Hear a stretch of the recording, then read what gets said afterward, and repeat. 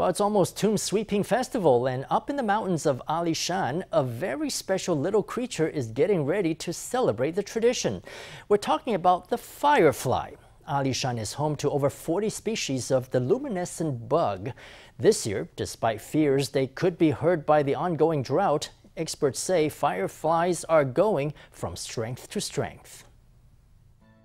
A sea of fireflies hovers overhead. Their trails of light, like so many tiny shooting stars, provide an enchanting foil to the landscape. In April on Alishan, they can be found in the woods, over the fields, and pretty much anywhere you care to look.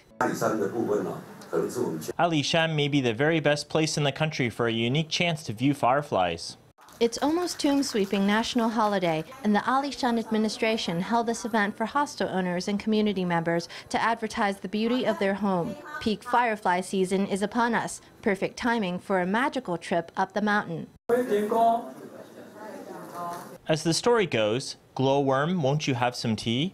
Well, what tea should you take together? Alishan High Mountain tea.